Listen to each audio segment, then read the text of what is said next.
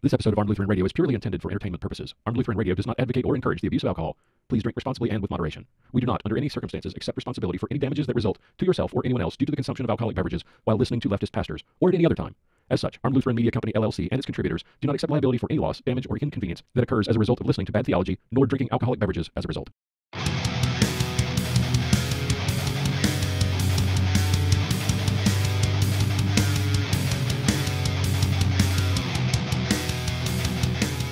Where gun culture meets the gospel. This is Armed Lutheran Radio.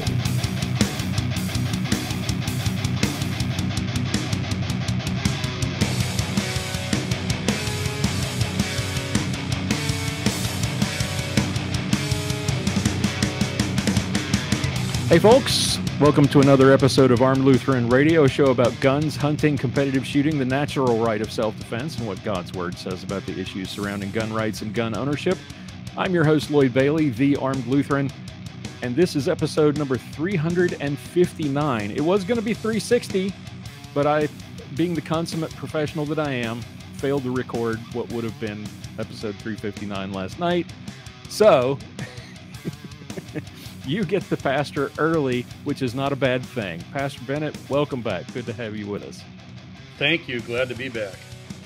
And hope you are feeling better.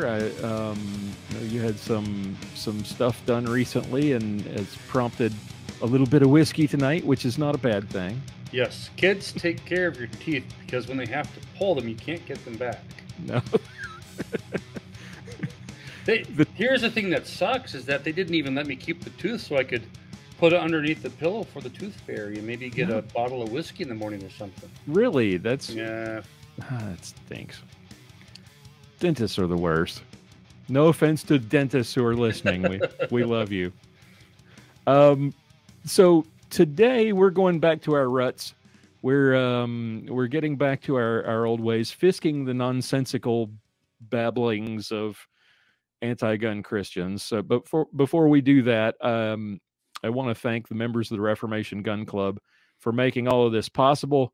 Today, I want to thank Mark from St. Paul, Minnesota, Matthew from Nixa, Missouri, Paul from Sheridan, Wyoming, Kurt from Rialto, California, Ethan from Auburn, Indiana, Brian from Riverton, Wyoming, Drew from Excelsior Springs, Missouri, Ron from Lexington Park, Maryland, Mitch from Stockbridge, Michigan, and Russell from Trenton, North Carolina. Thank you all so much for your support for Armed Lutheran Radio, and thank you to all of the members of the Reformation Gun Club.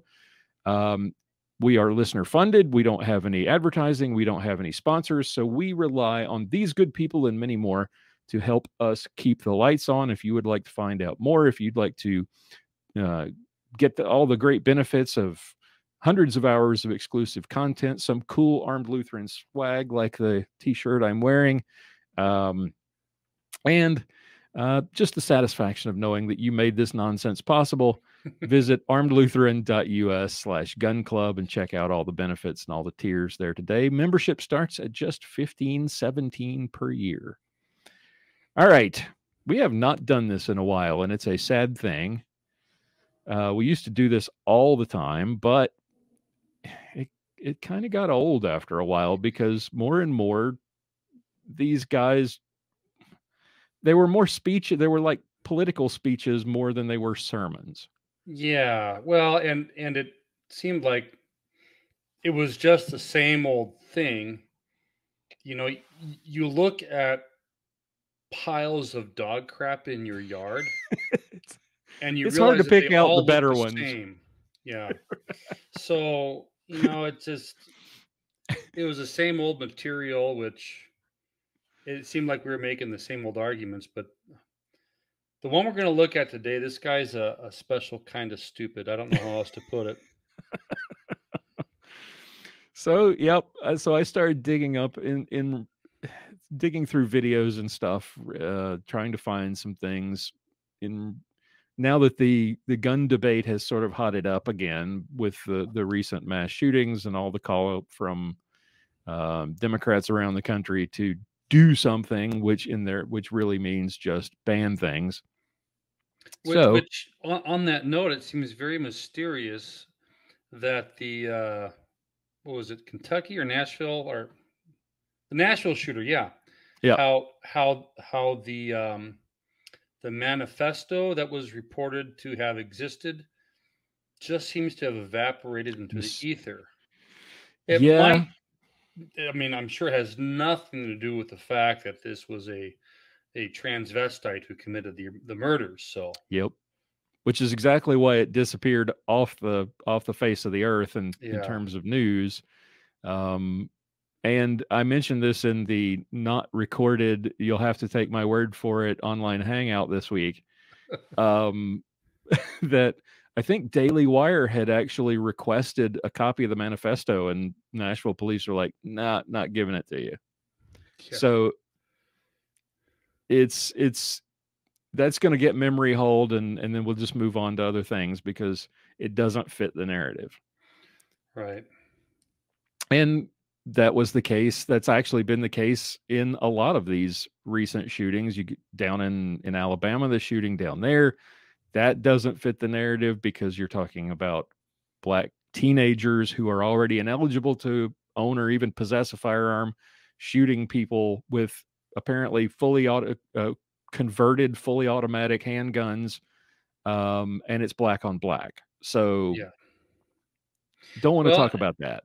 there was another one where it was a bank shooting, Yep. and that one kind of disappeared as well because the shooter's own words sounded very much like he was doing this to make a political point because of all the anti-trans stuff that's been going on. So, yeah, Yeah. It's amazing how we've talked about the 72-hour rule that John Correa kind of came up with, where you just don't talk about this stuff for 72 hours because you're going to find out a whole lot about the truth beyond 72 hours. And it never fails that the left jumps right in with both feet in the opening minutes in the aftermath of one of these shootings. And it really does, it hardly takes 72 hours before we find out that everything that we thought early on and the news was reporting as gospel is actually BS. And now we got to just completely forget about it and move on to something else. Let's talk about Trump some more and yeah. get away Well, from this. and now if you really want to find out what's going on, you have to find the rug over at the DOJ that the FBI is sweeping everything underneath. Yeah. Yeah. Well, the DOJ is busy filing complaints or lawsuits against the state of Tennessee for banning the mutilation of children Yeah, instead of actually doing something about violent crime. yeah. They're worried about the trans issue. Did you hear about the reporter that confronted the director of the ATF about Hunter Biden lying on his Form 4473? I saw the questioning, just the question of like, well, are you going to do something about this? And he hemmed and hawed around about how he's not going to comment on Yeah. ongoing investigations. And we know full well there is no ongoing investigation, No. but they're Well, going what to, they're investigating is how to most effectively make this go away. right. It's kind of like the search terms they found on Hillary's computer about how to use bleach bit. Yes. Let's find ways to make this disappear. That's like, what was it, the Casey Anthony case where she like killed her children or whatever, Yep. and they found the her Google search of how to make chloroform. Yeah, it's best to do that at the public library if you're going to search those kinds of things. Not that we're giving any advice to Yes. child murderers, but if you don't want, if you're up to questionable things, then don't do those searches on your own computer. Use your neighbors, especially if you don't like them. So thought we would dig up some recent examples of how shall we say this, supposed men of the cloth, like we're going to show you here in a moment, taking full advantage of another crisis to preach the gospel of gun control. And we did happen to find one. This one comes from, this is in the aftermath of that shooting we talked about earlier, the Covenant Christian school shooting in Nashville, or it was in Nashville, right? Yeah. This guy's in Chattanooga, Tennessee. This is Brandon Gilvin. It's called A Sermon on Gun Violence for Palm Sunday. And Brandon has 10 subscribers. So thank God it's only 10. I wish it was fewer. Yeah, right. But he'll probably triple his views after this. Brandon is the senior minister of First Christian Church in Chattanooga. So, like I said, in direct response to the Christian school shooting in Tennessee. And here's his bio from Amazon, by the way. He's an author. Brandon Gilvin is the author of Solving the Da Vinci Code Mystery, co-author of Wisdom from the Five People You Meet in Heaven, and is co-editor of Split Ticket, Independent Faith in a Time of Partisan Politics, and Help and Hope, Disaster Preparedness and Response Tools for Congregations, as well as co-editor of a publication called WTF, Where's the Faith? It's apparently a series of something available from Chalice Press. He studied religious studies and creative writing at Hiram College in Ohio. He received his Master of Divinity from Vanderbilt in 2002. What denomination is Vanderbilt connected to? Methodist, I think. Maybe. Yeah, I can't remember. In both his undergraduate and graduate work, he sought to find intersection points between human creativity, a life of faith, and working for justice. There's that word. In doing so, Brandon found passions for innovative, imaginative ministry and working to ask and occasionally answer difficult questions about globalization, human rights, and engagement with grassroots issues. So, the working for justice part is a dead giveaway. Yeah, and half of that stuff made it sound like he's your typical, most of these quote unquote, I should say, not the liberal parties, quote unquote, but the liberal Christians, the Christian parties in air quotes, that 95% of these people are more into the new age ideas rather than actual biblical Christianity.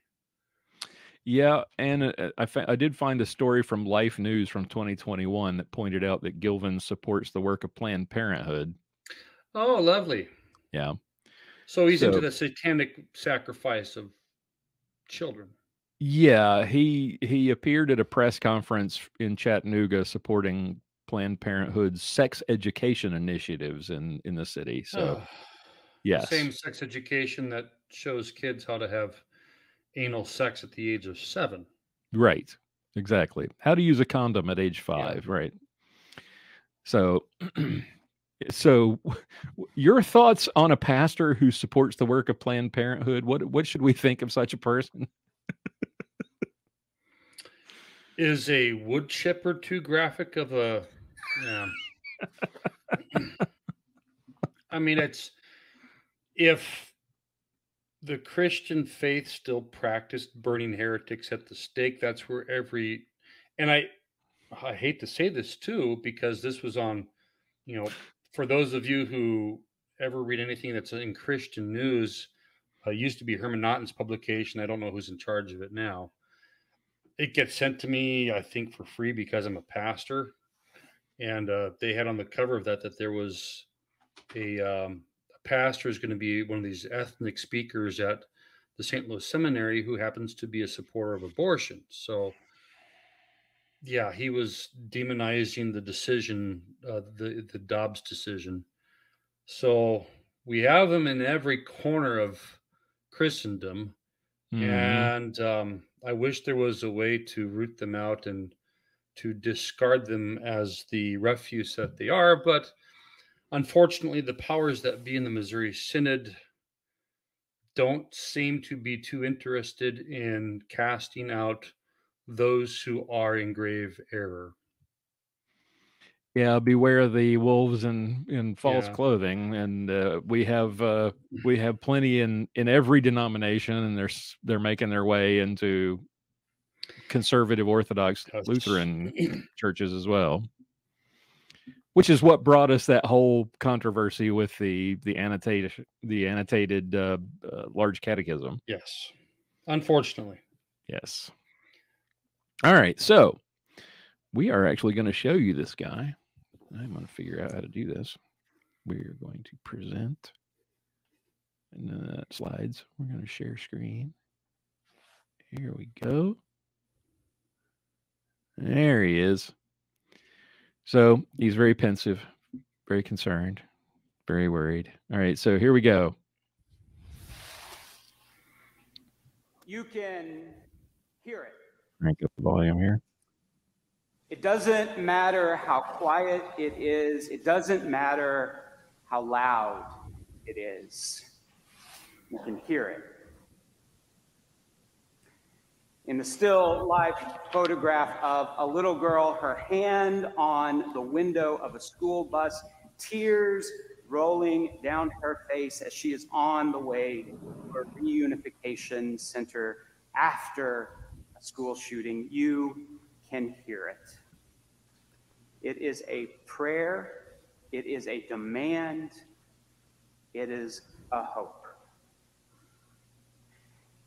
You can hear it as you are sitting in a meeting or sitting at home and your phone dings, and there is the headline that begins, active shooting. It is a prayer. It is a demand. It is a hope. You can hear it in the shouts of teenagers in the state capitol as representatives walk by, ignoring them as those teenagers yell, "Do something, do something."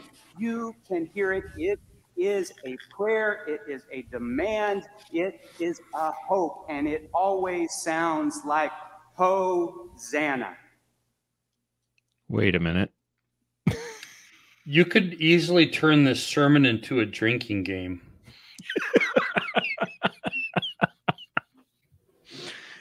I didn't think of that, but yeah, I should have. That would have been fun.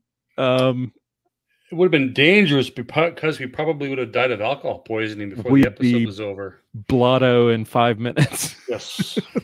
Yes. So the word Hosanna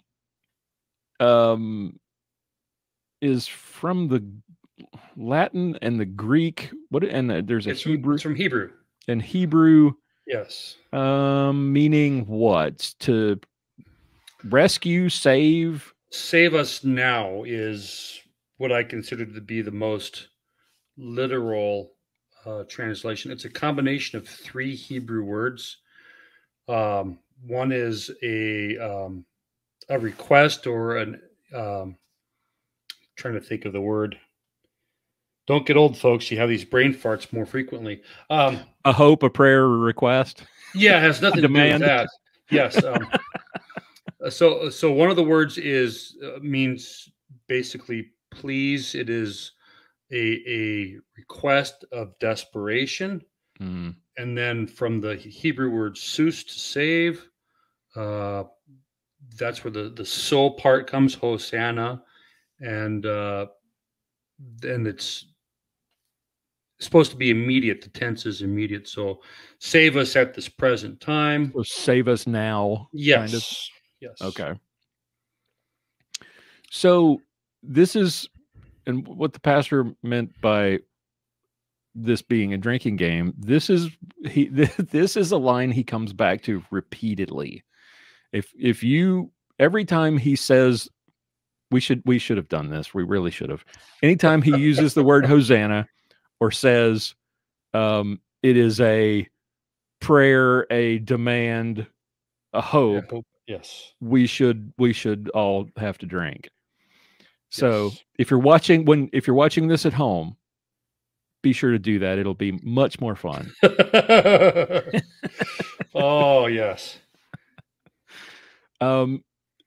So let's all right. So let's let him go on a little bit further, because you'll see what he's trying to do here and where he goes really dangerously wrong. Hosanna, Hosanna. Drink. Like a shout, like a protest shout. Do a shot. You can hear it. Can you pause it right there? Yes. He said it's a protest shout. That is the most unbiblical interpretation I could possibly imagine. Because on the day of Palm Sunday, as Christ is riding into Jerusalem, this is being said in praise. The crowds were acknowledging. They also used the term Son of David. That was understood within the, among the Jewish people to be a title for the Messiah. Right. So the people, they're praising Christ. They are declaring that, one, we acknowledge you're the Messiah, and two, we are shouting our praises because we understand that you as the Messiah have come here to save us. And yet it is a shout of protest, according to this chucklehead. Well, the Israelites were protesting against the Romans, so. Yes. And a bunch of them, including a bunch of the disciples, actually believed that that Jesus's mission was an earthly one. And it wasn't until the third day they figured it out. Right. But, and that's one of the common teaching points. And I have spoken on this myself, that there were many within Israel that misunderstood the reason that the Messiah had come. However, I don't think that negates the praise that was proclaimed on that day. I'm not so sure that everybody within the crowd was seeing his coming as being purely of leading a temporal protest deliverance. Yeah, well, that too, but of being a temporal deliverance, because I also would like to believe that there were many within that crowd who had been properly taught the Jewish faith. I mean, you have Mary, who, when she is told that she is carrying in her womb the Messiah, she gives praises. It indicates that she understood what this meant. She didn't act terrified as any young woman might act if they were told, hey, you're pregnant, guess what? Surprise, it's God. But no, she gives praise and thanksgiving and is in awe that God would look upon her and see her as suited to be the mother of the Son of God, the Messiah. So I'm of the opinion that there were mixed within these crowds, not just those who had misunderstood the purpose of the Messiah as one who was coming to be a temporal deliverer of Israel and to elevate them above all the nations of the world, which was a false understanding. I believe that there were also quite a number who were properly taught the Hebrew scriptures and understood that this was about eternal deliverance. Gotcha. But it was easy, I'm sure, for the Jewish people in that time under the thumb of the Roman Empire to adopt that common misconception that he was there for temporal deliverance. All right, let's get back to Chucklehead here. Is a demand. It is a hope. That literally means save us. Save us. Save our children. Save those who walk into a church, a mosque, a synagogue. Hosanna. Save us. I'm pretty sure not all of those people pray to the same God. Only if you're a Unitarian would you believe that. And my response to those who say, "Oh yeah, we pray to the same God," is Go ask the Muslim if they pray to the same God as the Christians. Go ask the Orthodox Jew if they pray to the same God as the Christians. Right. With the Orthodox Jew, you might get an answer that, well, it's the same God. If you ask a Muslim, they will most certainly tell you no. Right. Exactly. It is the shout you heard 2,000 years ago, as this scripture recounts, and it is the shout in all of those silences and in all of those voices that repeated over the last week. Save us, Hosanna. It is a prayer, it is a demand, and it is a hope. I wish I had something alcoholic. Drink. So this is an interesting parallel and a really stupid one, but it's not surprising coming from a lefty, because what you and I have talked about so many times in the past is how the leftist Christian replaced God with government. Yes. Politics is their primary religion. And so he is trying to tie the Israelites who are there praising and shouting for Jesus to save them when he enters Jerusalem on Palm Sunday with the people who are protesting for gun control in the state capitol. Yes. They're not calling out to Jesus. They're calling out to government to do something. So he is here equating government with, now, Romans 13, government is ordained by God, but he is now saying if you're shouting to politicians to save you, to do something, it's the same as what the Israelites were doing when they were calling on God to save them. Unfortunately, though, if he knew anything of the scriptures, it was the politicians who executed Jesus. Right. Idiots. He has such a beautiful pulpit. Why isn't he using it? It's a pretty church. I don't understand why he's not using the pulpit over here. I think it's nice that the pulpit hasn't been desecrated by his presence, but then there's that. So yeah, good point. Good. That's a fair point. Yes, his sermon actually belongs down here on the floor. That makes more sense. Matthew wants to make sure that you know it's a hope when you read this story. Drink. He frames the story of Jesus entering to the city as a fulfillment of the prophet Zechariah. Now, Zechariah was a prophet after the exiles returned and rebuilt the second temple in Israel. And yet there was a lot of question about what happens next. Will there be a new Davidic king? Will there be someone to lead us? And Zechariah had the hope and wrote about the hope of a king who would come humbly on a donkey, on a colt, coming into the city humbly to lead people. And Matthew makes sure that you hear that hope is fulfilled as Jesus walks into the city. But what you may not catch, because Matthew doesn't quote that part, is that there was a very specific vision for what sort of king that would be. Matthew quotes Zechariah 9:9, but Zechariah 9:10 goes on to say that this king will cut off the chariot from Ephraim and the war horse from Jerusalem, and the battle bow, the weapons of war, shall be cut off. And that king shall command peace to the nations. His dominion shall be from sea to sea, and from the river to the ends of the earth. Okay. Eternal reality versus temporal reality.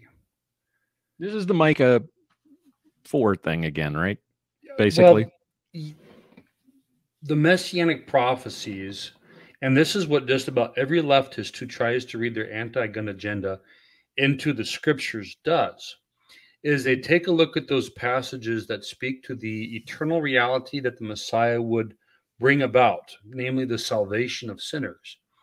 And they misinterpret these verses to apply to some temporal political sense. No, this doesn't mean that Jesus is going to abolish war. The war that Christ abolishes is the war for our souls that is waged by Satan, and that war was accomplished on Calvary's cross. This isn't some sort of prophecy that Christ's coming would then nullify the violence that takes place in this world. You have to be completely naive to think that that's the case. The prophecies are talking about the end times when he comes back, and there's no need for any of that stuff anymore because he's ruling. Yes. As long as mankind is in charge down here, there's going to be warfare, there's going to be killing. And what is it? Here is a very good rule of thumb for when it comes to biblical interpretation. If there is any interpretation of select passages within Scripture that did not exist before the 1500s, it's typically modern BS, where they're injecting their political ideology into this. Not to pick on people of devout Christians that are of other denominations, but this is very common when it comes to you talked about the end times, the idea of the millennia, that this is the premillennial time, that there's going to be a rapture. None of that teaching existed before the early 1800s. It's all modern interpretations that were completely unheard of before the early 19th century. So this guy's interpretation, any interpretation that is modern, if the church of antiquity did not confess it, it probably isn't true. Right. So, and Zechariah is talking about warfare. Yes. Right. He's talking about breaking bows and the king bringing peace. He's equating warfare with a crazy trans person with a Keltec sub 2000 shooting up a Christian school. They're completely different things. He's talking about peace on earth and warfare between nations. What we're talking about, what actually should be addressing is the sin in the heart of mankind that causes people to do what happened at Covenant School. Yeah. And it's much more convenient to attack your political opponents, and it's much more to demonize an object like an AR-15, which wasn't even used in this case. But they want to demonize inanimate objects because that's a lot easier than talking about the fallenness of man and the depravity of man's heart and addressing the human condition that causes this. A person doesn't need to have access to a firearm to commit an act of evil. We look at the Waukesha killer.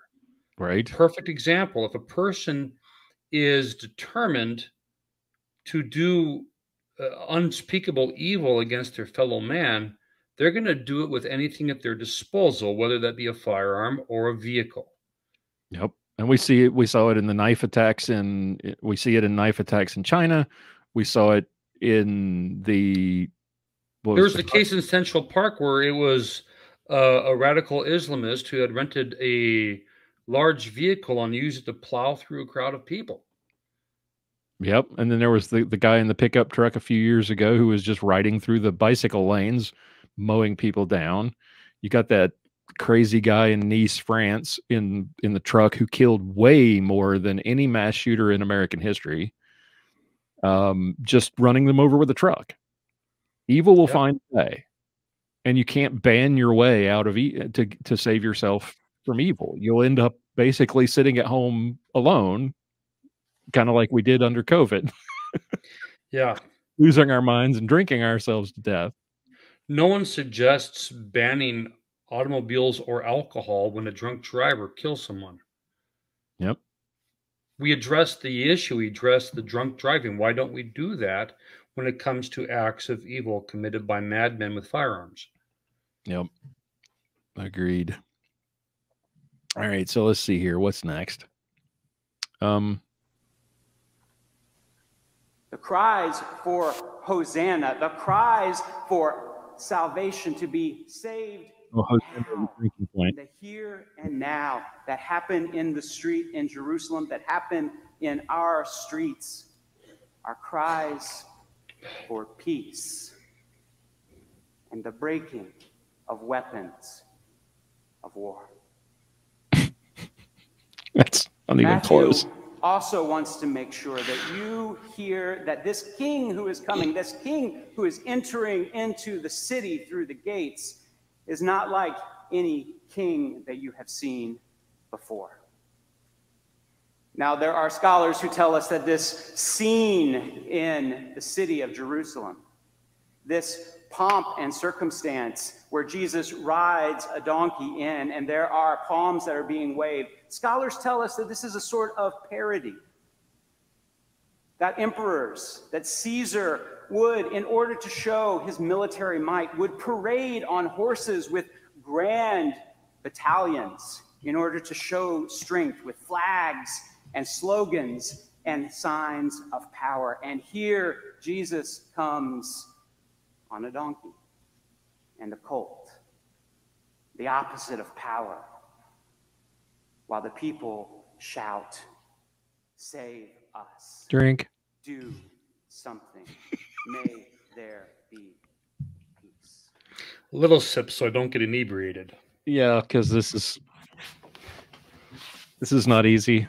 I really should have joined you in this. This would have been great. I didn't think to make this into a drinking game. It's funny. He's how badly he misses the point here, right? Jesus didn't come to bring peace on earth in Jerusalem 2,000 years ago, to bring peace to the Israelites. And he even said so himself. I didn't come to bring peace, but, you know.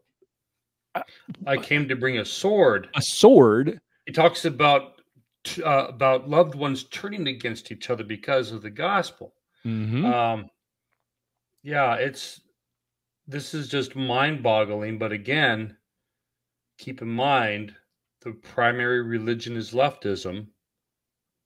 They just sprinkle a little bit of Jesus on top to make it sound kind of Jesus-y and Christian-y.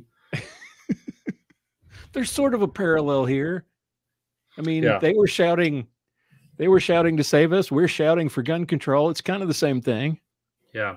And I mean, one of the ways to debunk this kind of nonsense is you have the example of Jesus and the centurion who comes to him and says, please heal my servant who's near death. And Jesus doesn't say, before I do that, you should really stop being an employee of the Roman government, because that's really bad. And you have these weapons of war that you tote around. And I came to break those things. Yes. Instead, what does Jesus say? He says, go your way. Your servant has been healed. We use the example of Peter in the Garden of Gethsemane, that he didn't say, Peter, throw down that sword and never take it up again. He said, Peter, put it back into its place. So there is a place and a time for it. Yes. Yes. And you never once in the Gospels see Jesus in any way trying to undermine the government. One of the accusations against him was that he was trying to tell people not to pay taxes to Caesar. But what did he say? He said, pay to Caesar what is Caesar's and pay to God what is God's. Right. So this chucklehead makes Jesus sound like he was some kind of revolutionary, makes him sound like he was some sort of pacifist and some guy who wanted to overthrow the establishment. But Jesus never acts that way. Oh, come on. That's not what the He Gets Us commercials tell us. Oh. Yeah. If I see that one with the gangsters and the skateboard guys again, I will I'll just throw up. He Gets Us. Okay, where were we? Where are we? We're at 8:01. They shout because there is hope that Jesus might be the fulfillment of that Davidic line, that Jesus might be that son of David. But Matthew also wants to make sure that this is like no king you have ever seen. Because after Jesus comes into the city, he goes into the temple, he disrupts the temple, but then he heals. Notice he kind of sugarcoated the whole thing in the temple. Yeah. Never mind that whole stuff about forming a weapon with, a cord, a whip of, and driving the money changers. He disrupted the temple, Yes. He's like those guys who stood in the well of the Tennessee house and he disrupted. That's what he did. He was a peaceful demonstrator. That's right. Mostly peaceful because the whole whips thing, mostly peaceful. Right. We can't talk about whips. That just conjures up too many terrible images. And note that he also doesn't state the reason that Jesus was incensed and filled with anger and was overthrowing those tables. It was because they have desecrated the house of his father with those things that are pure filth. So a little bit of inside information on this. Within the temple, you had the court of the Gentiles. This was the place that was reserved for those who were not Jewish by birth, but yet they worshipped the true God, the God of Abraham, Isaac, and Jacob. Mm-hmm. And what would happen, especially leading up to any festivals where devout Jews would come from a great distance, is that they would set up within the court of the Gentiles the sale of livestock and the exchange of money. You couldn't pay the temple tax with the drachma, the coin of the Roman realm. You had to change your Roman money into the shekel, the coin of the temple, in order to pay the temple tax, because it was considered idolatry, because the Roman coins had the image of Caesar on them, who was considered to be a god by the pagan religions of the Roman Empire. Right. And so Jesus goes into the court of the Gentiles, which is where all this was taking place, to overthrow that because they had desecrated the place of worship for the Gentiles. They had dirtied up the house of the Father, the temple, with animals who were crapping and pissing all over the place. Not to mention the fact that these money changers would charge a fee, which was a violation of Jewish law against charging interest for a loan. It was considered the practice of usury, which was forbidden. They're taking advantage of the people who came from far and wide to yes. pray at the temple. Yes. And didn't have the money for the tax, or they needed something to sacrifice. They couldn't bring their livestock from home, from wherever they came. So they buy it there at the temple, and the money changers, the people that Jesus drove out with the whip, they were taking advantage of Christians. They were, or not Christians, of the children of God. Yes. They were taking advantage of the people who had come to worship. And that's denying devout Gentiles their space of worship as well. Right. And so it's kind of the equivalent when you, in your sermon, try to make political points against, gun control and that kind of thing. Isn't that kind of the same thing of secularizing the house of the Lord? Dirtying it up. Yeah. Yeah. You're dragging God's word through the filth of the political fights that we constantly go through.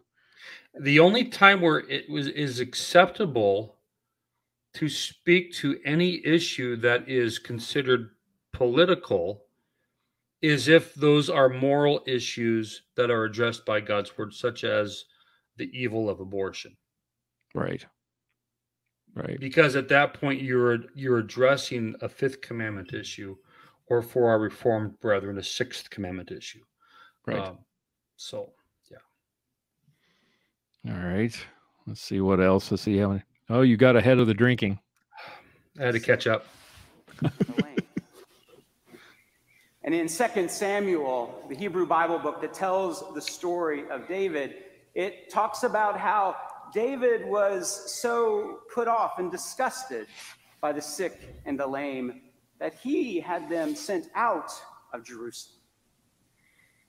And here is Jesus, this king who comes on a donkey, offering healing and hope Drink. to those who are sick and lame and sick and tired of being sick and lame.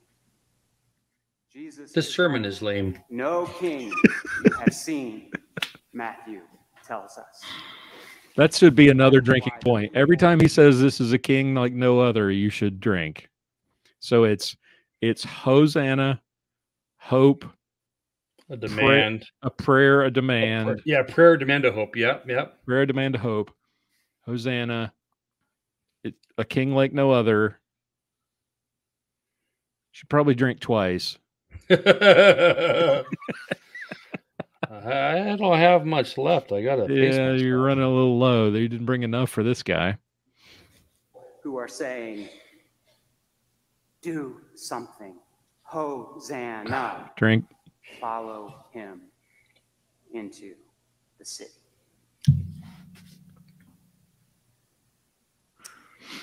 I've served here at First Christian Church for almost 8 years. And Those I've poor lost people. count I know.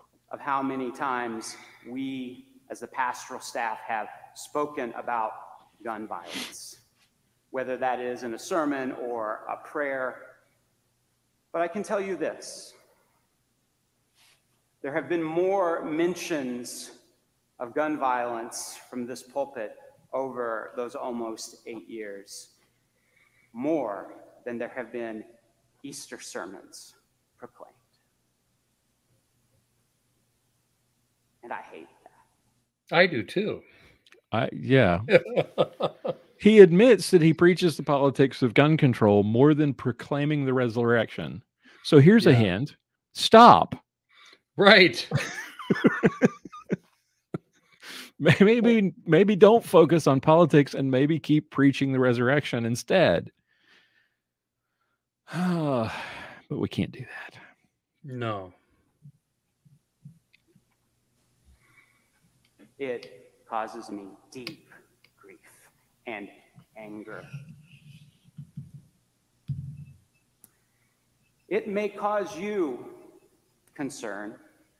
Oh, yeah. It may cause you anger. It may cause you to ask huge questions about what it is we are to do. Some of you may even Find be another disturbed by church. the fact that we've talked about it that much instead of proclaiming resurrection. Exactly, The fact yes. is that we worship a God who is Emmanuel, who is with us through all things. And so we must talk about all of the things that God has promised to be there with us. Okay, fair point. But I don't think the talking is, I don't think that he means it the way I think you and I would think of it. Yeah. The being with us part. He means This it. sermon is the equivalent of that bumper sticker, that pro-Democrat bumper sticker that Jesus rode a donkey, if you've ever seen that one. Oh, yes. My response to that is, he made that donkey his bitch. Pardon the term. You can bleep that out if you want to. Save that for the gun club members. But That's special extra content. this sermon is there are no redeeming qualities from this sermon. This There would really have been this would have been an opportunity. Put yourself in. All right, so we've got what, about 4 minutes left, 3 minutes left. Put yourself in the pulpit, in his place. What's the approach in the aftermath of something like this? What's the approach to provide your congregation with hope, as he keeps talking about? Yeah. How would you preach this on Palm Sunday if you're going to address that question of gun violence or violence in general? Sure. What would you do? You look at the Psalms, and there are plenty of prayers for deliverance in the Psalms, and yet David was a man whose life was threatened perhaps more than any man who's ever walked this earth. Of course, Christ himself, the Son of God, who was threatened with death from the time he started his earthly ministry. And we take a look at that. We take a look at the prayer in the Lord's Prayer, deliver us from evil. And so when evil comes upon us, does that cause us then to doubt our faith and to run away from God, that he has somehow broken his promises to us? You have to make the distinction between temporal evil and eternal evil. We live in a fallen world. We live in the kind of broken world that killed the Son of God. And so, yes, our hearts are deeply grieved when we experience these kinds of tragedies, or when our loved ones are afflicted by these kinds of tragedies, or we happen to know somebody who knows somebody who was killed at this tragedy, and our hearts ache for that. But we look to Christ for comfort, for he endured the affliction for our sins, so that even when we encounter this kind of evil, we know that we have an eternal dwelling place with him. At the same time, we also learn that it is important, as those who have received forgiveness from Christ, to in turn forgive those who have done such great wickedness to us, and to leave them in the hands of our God rather than seek vengeance on our own. This would have been a perfect opportunity to preach of the peace that we have, the eternal peace that we have in Christ. And yet he chose to make this a political sermon instead. Yeah. Jesus did not enter into this world through the womb of the Virgin Mary to be your buddy on the political stump. He came here to be your Savior. He came here to be your Savior from sin, death, and the devil.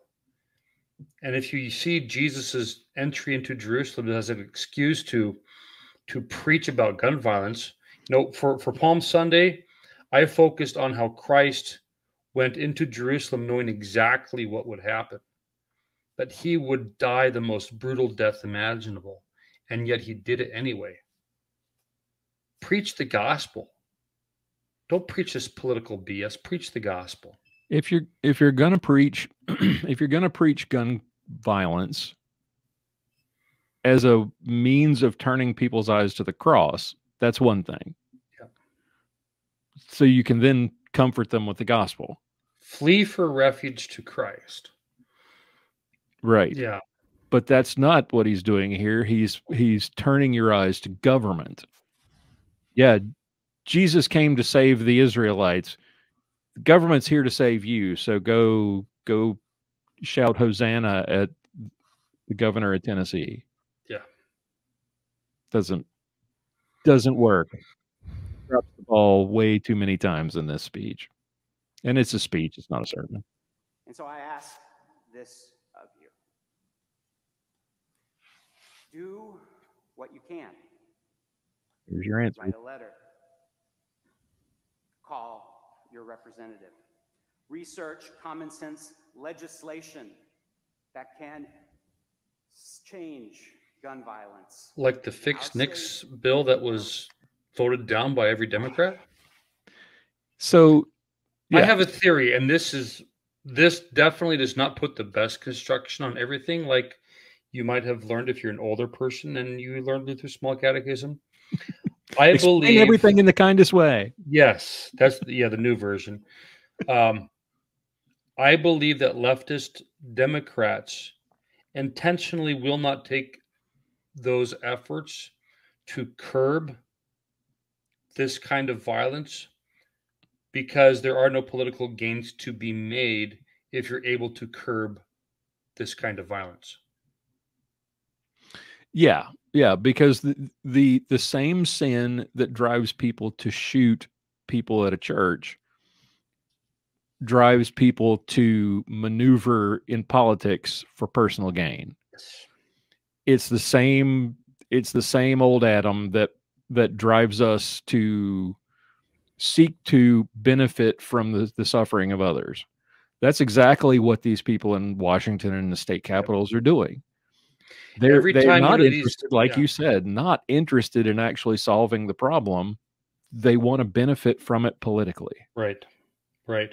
They start sending out their fundraising emails the second the bullets have left the barrel of the gun. Vote for us and we'll make this kind of thing stop. Vote for us and we'll pass gun control. Donate to my campaign so that I can bring an end to this. Mm-hmm. And then it doesn't happen because it's not within their power and they know it. Right. And here he is comforting people after this horrible shooting with activism instead of the gospel. Go write your politicians. Go research gun laws. How is that supposed to comfort people in the aftermath of something like this? Not turn to Christ and walk with him each day because you never know when your final hour may come. Right. Oh, go out and lobby Congress. That'll make you feel better. Around the country. Read every perspective on it that you can and find the best, solid, common sense solution. Wait a minute. There's another buzzword. That should be 3 shots. Common sense. If you're playing the common sense solution. So listen to all perspectives, but then he throws in the common sense thing.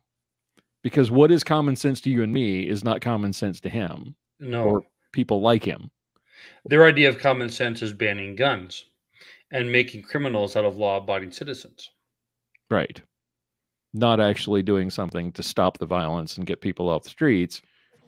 It's we got to ban the guns. We got to control the guns. We got to pass universal background checks, which would do nothing to actually curb violence anywhere. Right. It's just stupid.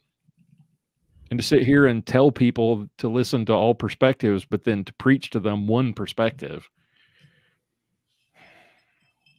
Infuriating. March tomorrow in Nashville.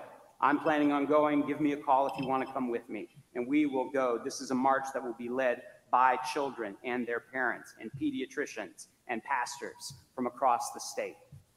What do these people know about? Okay. Pediatricians. Why pediatricians? Do they have some special insight into the gun violence? What pediatricians, pastors do because they should, because they understand the darkness in the heart of man. But this guy doesn't.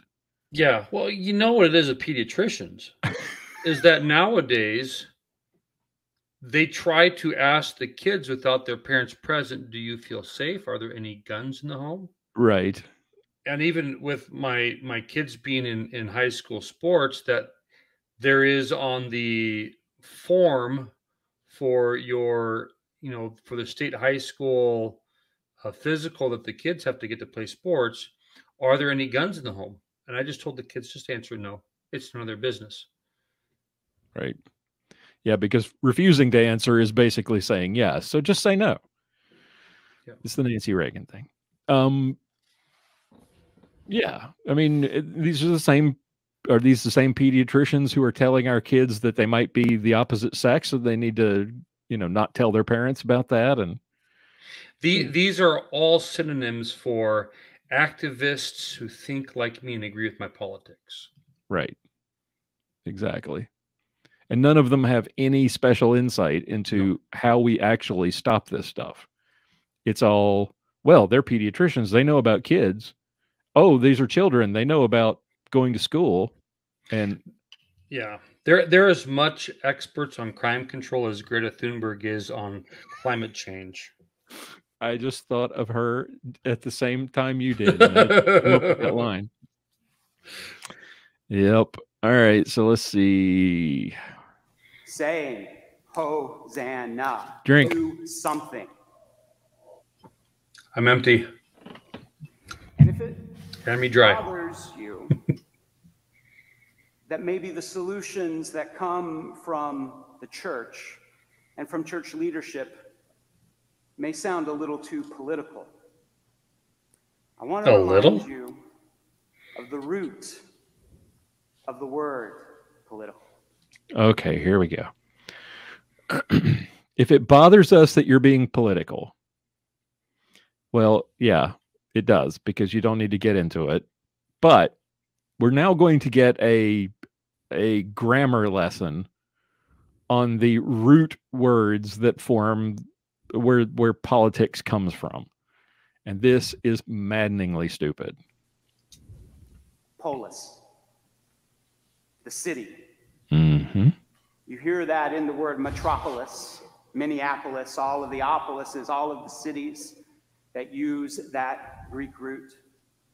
And so to be about the business of politics is to be about the business of the city, the place where we live, the place I don't live in a city. Jesus led those shouting, "Save us, Hosanna."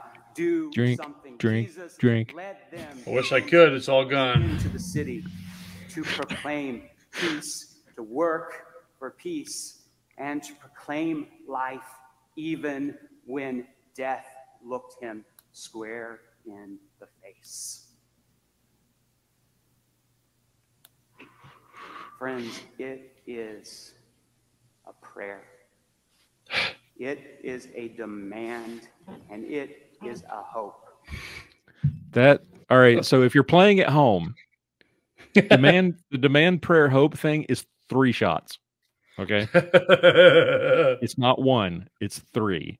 And we are not responsible if you get alcohol poisoning. I have no responsibility at all for this. I'm drinking tea tonight. If this episode results in you making a trip to the emergency room, that's not our fault. Right. We are washing our hands of any of this. I was always of the opinion that politics just meant many blood-sucking parasites. It does. That's but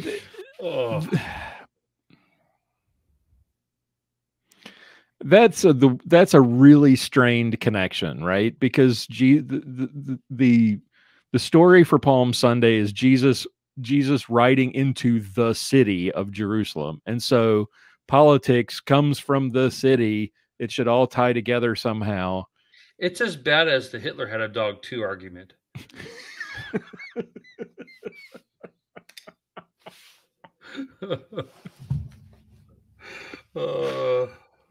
Didn't we make that? We ran into that logic somewhere, and I've got I have a clip something about Hitler. Hitler was a painter.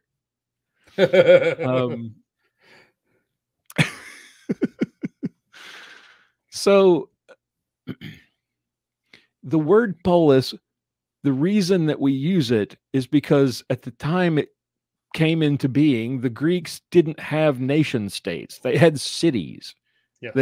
Everything was a city state. Every city had its own governor. Yeah. It was its own country into itself. The idea of the nation state is a much later development. This is so strained trying to tie these two things together. It's sort of like that whole Well, I have to go back and listen to that hippie homily from hell episode. That was a Palm Sunday, and they were trying to make, I think, the same sort of thing. I got to go back and listen to that. For those of you who have not, let me look that up. Tell you what episode that was, so that you can listen to it yourself. And there's probably a chance you can make a drinking game out of that one too. Oh yeah, I'm sure there's. Yeah, we are encouraging rampant alcoholism with these episodes. Hippie homily. What episode number? That was episode. Oh, come on. Did I misspell homily? You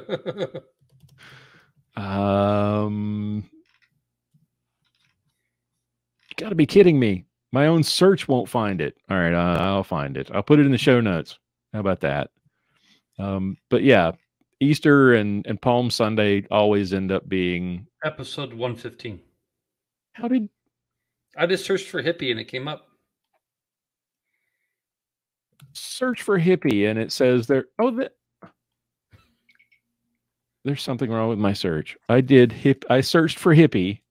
Maybe it's because of my stupid keyboard's doing all caps. Oh, it won't do anything but all caps. I search for hippie and I get one of the happy hour episodes and HIPPIE. Oh, I misspelled hippie. I did misspell hippie. What an idiot. You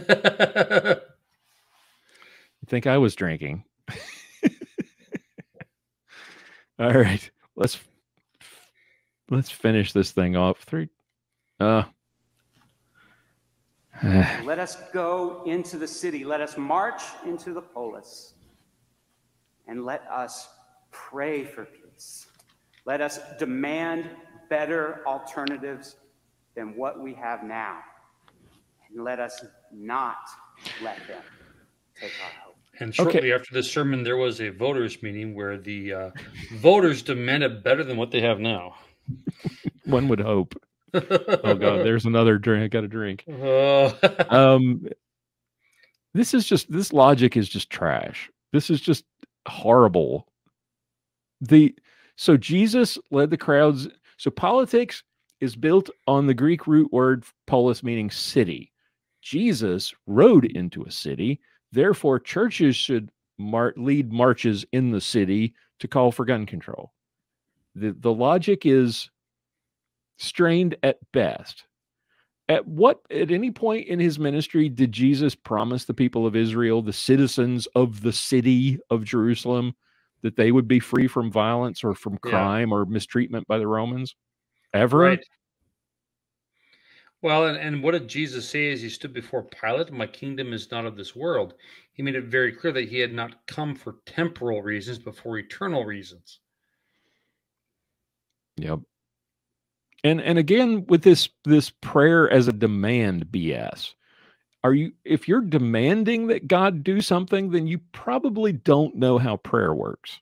Right. The purpose of prayer is so that your will is conformed to the Father's perfect and holy will. You know, right. Yes, you can pray. The only demand you should ever make in prayer is to demand that God keep his promises to you. That's acceptable. But if you start demanding that, God change the laws of this nation to be in tune with your political ideology, that's not prayer. No. And you've made God into this kind of idol that is there to do your personal bidding. The magic genie in the bottle that you rub the bottle and ask and tell him you want stuff and it happens. I think somewhere we pray thy will be done. I seem to remember that somewhere. That means his will, not ours. And if Jesus prayed not my will but thine be done, maybe this guy should be praying for the same thing. It's okay to pray for an end to gun violence. But when you turn that into a demand for political action to change things to which God's word does not address, you've failed as a pastor. Yeah. Yeah. So, yeah, do something. Got to do something. Yeah, do something, even if it's the wrong thing, as long as it's something, just do it. I don't know whether I can stand another minute of this stuff, so we'll just cut it off here. You got 25 seconds. Okay, I can stand 25 more Yeah. seconds, maybe. But I don't have anything alcoholic, This is though. the gospel. That's No, it's not the gospel. Christ is the sort of king This is you blasphemy. never walk by when a teenager shouts, Hosanna, do something. Thanks be to God. That's not the gospel. It's not even remotely like the gospel. And Hosanna doesn't mean do something. No, it does. I tried to find the root and all the sources from where, like you were talking about earlier, where the word Hosanna comes from. It doesn't have anything to do with doing or demanding. Right. It is a request for salvation, a plea for salvation. There was this movie that I had seen probably 20 years ago, and the gist of it was Jesus having come into our present time instead of Jerusalem 1,000 or 2,000 years ago. And something tells me that if Jesus became incarnate 33 years ago or 30 years ago and happened to be in the midst of his public ministry, and a teenager said to him, do something, he'd probably say, then go to church. Make sure it's not this guy's church, though, because he sucks. This guy is a perfect example of why American Christianity is in trouble. It absolutely sucks because we've wrapped our politics up with God's word and tried to tell people that this stuff, that going out and protesting and marching and writing to your congressman, that this is the gospel. Yeah, and it's on both sides of the aisle. We have that Anderson character from Arizona, right? The pooper scooper attachment on your AK-47 guy. Yes, that is another jewel of an episode. That's another one that we need to recommend to folks. When was that? I don't remember what the name of that episode was. It might be episode 82. God wants you to have a weapon. Yes, it was. Yeah. Yep. So definitely go check out episode 115 and episode 82 if you want a good laugh. On both sides of this particular topic. That's final thoughts on this guy and what he's trying to do here, and because he's not a one-off. This is fairly common for Christian pastors in America today to do as you say many times, take your politics and sprinkle a little Jesus on it. I pity him, because on the last day when he is called to account for his stewardship of the gifts to which he was bestowed, what is he going to say? Because I led the pediatricians. Yes. Yeah. If this is characteristic of any of his sermons, no one learned of salvation through Christ and his suffering, death, and resurrection. One of the most important things that was ever told to me early in my ministry, and it was by the first man that I buried in my ministry. He said, make sure that every time or every sermon that you preach as if there is at least one person there in the church who's never heard the gospel. If there was somebody in his church that's the only sermon they ever heard, they would not have heard the message of salvation, unless they think that the government's there to save them. Well, he does only have 10 subscribers, so it's very possible that And there looks like there might be 10 people in the audience. Let me see. Let me show you this. This is from the beginning. There's probably 12 people here. There's 1, 2, 3, 4, 5, 6, 7, 8, 9, 10, 11, 12, 13, 14, 15, 16, 17, 18, 19. Oh, no, he didn't get 20. Darn. Well, if you count the people who are playing the music in the back, there's maybe a baker's dozen, 2 dozen. There's 2 dozen in there. Yeah, so the likelihood that someone would walk into this church off the street and never have heard the gospel, probably pretty unlikely, but it could happen. And I like that idea that you should be preaching as if there's somebody in the audience that has never heard it. He's preaching to the choir, basically, because these people all have heard it for 8 years, which is probably why there's only 20 people in the audience and only 10 people are subscribing to his YouTube channel. They've heard it. They agree. They're down for the struggle. They buy into this. So he's preaching to the choir, but he's never going to grow this congregation beyond 20 people if this is what he's preaching. Right. He's preaching the comfort of the gospel. He's preaching the comfort of politics and activism, which is not comforting at all.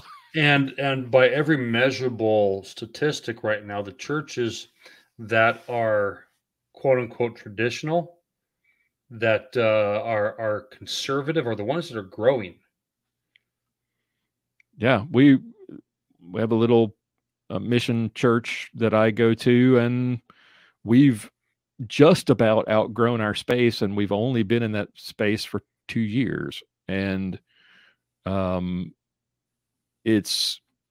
that's encouraging. And it's not just a church full of old folks. It's young people far younger than me and families, and we are very traditional conservative church. Is that still Pastor Stark that you have there? It is. Yeah. I knew him at seminary not well, but I think he was 2 years behind me. I can't recall. He's fantastic, and it's exactly the message that people are craving to hear. Because if you're turning to politics, if you're turning to politicians for salvation, you're going to be disappointed. I don't care how talented. I don't care if it's Ron DeSantis. I don't care if it's Ronald Reagan.